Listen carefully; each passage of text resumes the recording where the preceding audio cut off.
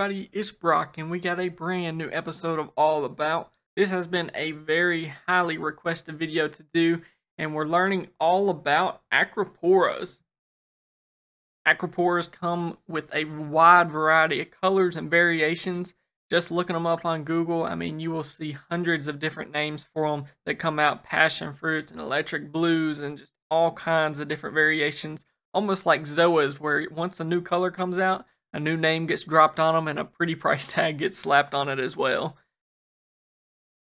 Jumping right into it, Acroporas will usually cost you about $20 to get a frag for your basic colors, but as you start to look for more unique colorations and larger pieces, you can spend hundreds of dollars just trying to get one of these in your tank for a nice colony.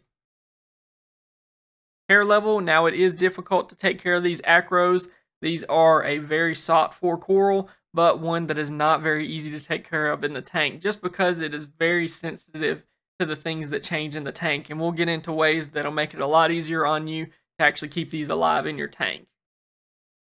Temperature, that you do keep it about 72 to 78. Now, you know, my coral tank, I always like to keep it right on 78 degrees.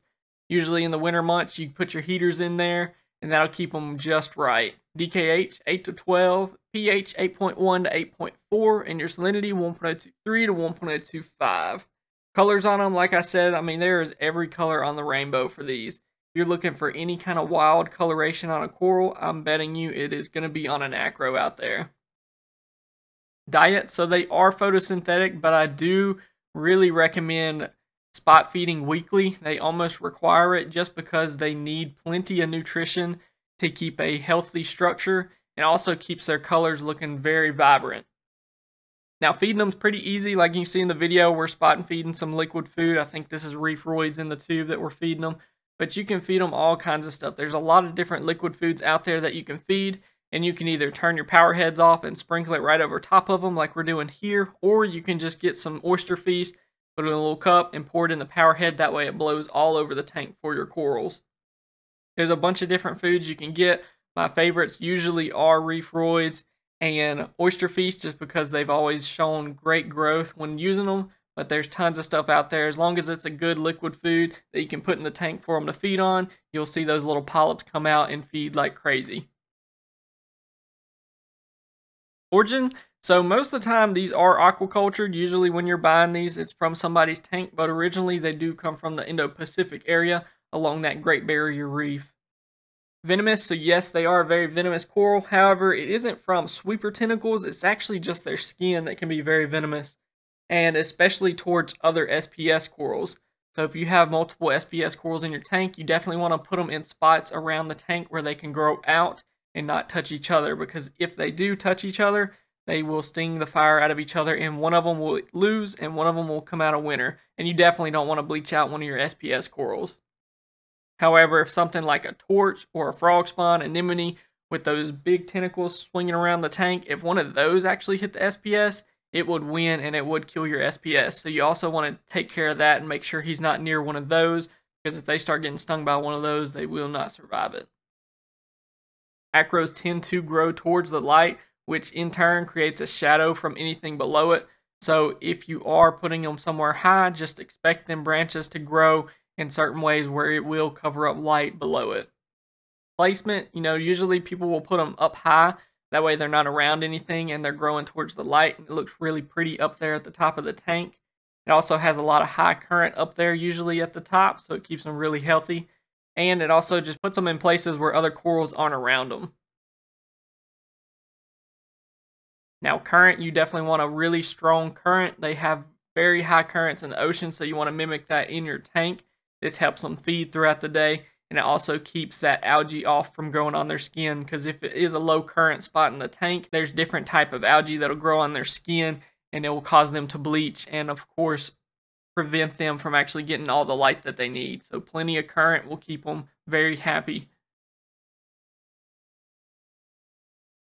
Depending on the strength of your current can change how they actually grow. So a strong current will usually create an SPS coral that's very dense and much thicker than a SPS in less current.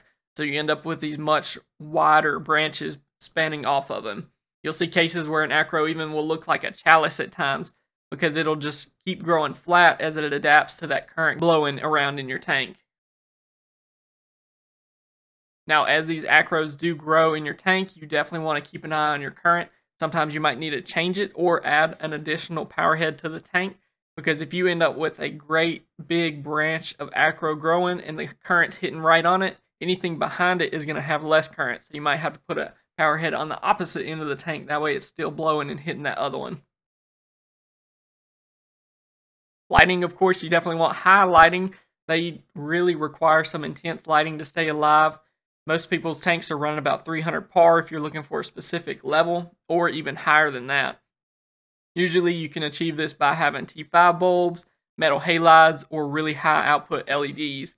The current ones you're seeing here are actually under 2 Hydra 26s with an additional T5 bulb running at the top of the tank as well, which helps it achieve that high intensity lighting while also having all of the colors in the LED to make it look really pretty, and it's helped them grow very quickly.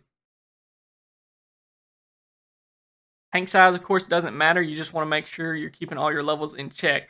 Why is it so hard to take care of these acros? So they are extremely sensitive to changes in the water. They usually need a stable, established reef tank to go into. 2 parameters you want to keep as low as possible, and for me, I like to keep them on 0 as long as I can, are your phosphates and nitrates. Those coming up too high will eventually spike and end up bleaching your coral, and you just do not want that for them, because once those levels get too high, they're going to be the first ones to go. Stay on top of those water changes and change your filter media. There's tons of filter media out there you can put down in your sump or in the back of your filters, and it'll help suck out all those phosphates and nitrates that run through, and it'll help you so that you're not having to constantly clean the tank. Now for reef parameters, you definitely want to keep up with your calcium, your alkalinity, and your magnesium.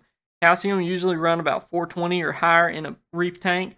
Alkalinity, keep it between 8 and 12, and then your magnesium about 1250.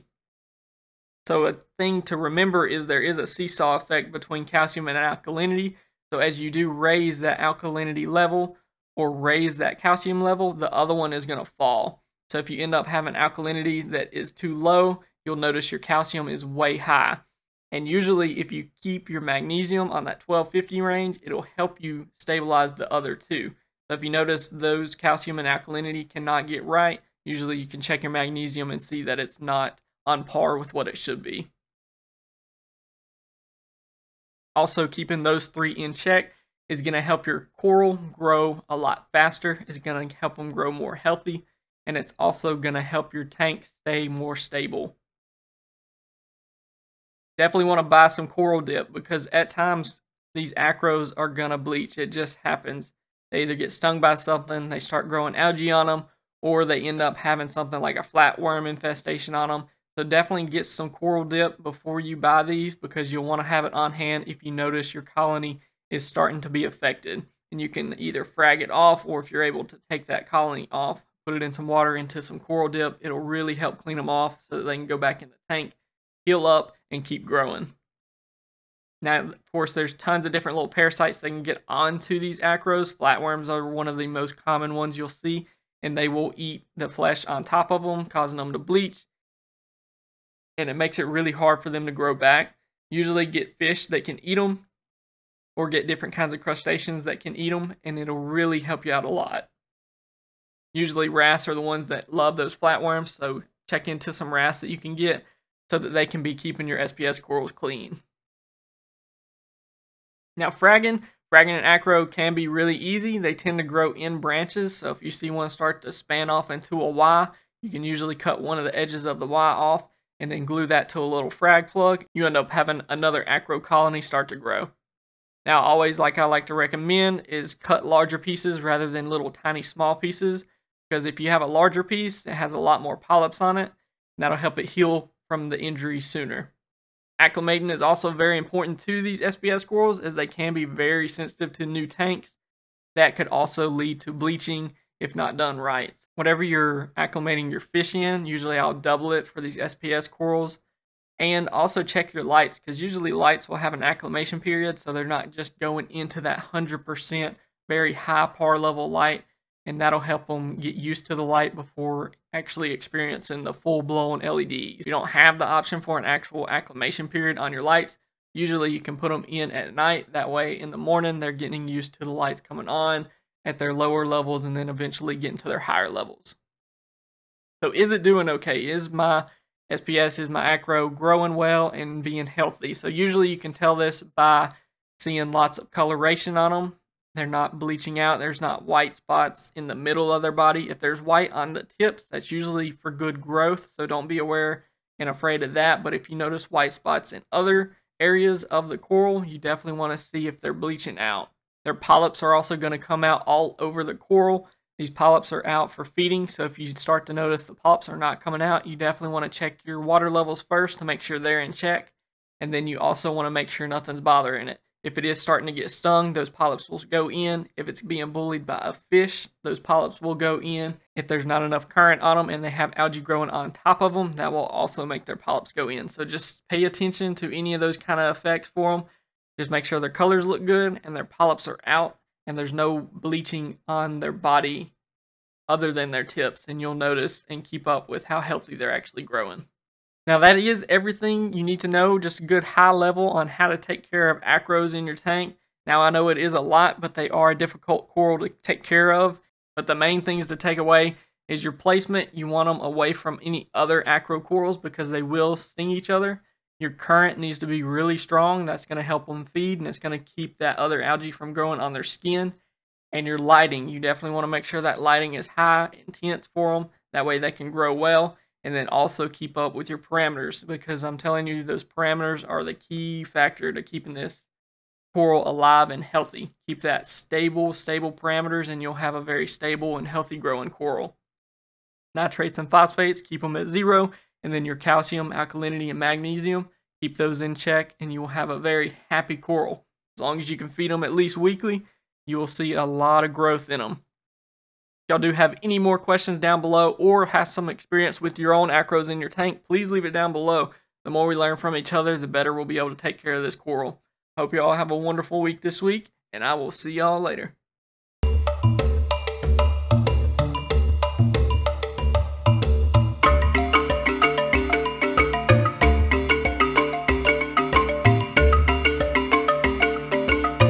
Hey everybody, it's Brock, and today's video is sponsored by Dream Team Forever.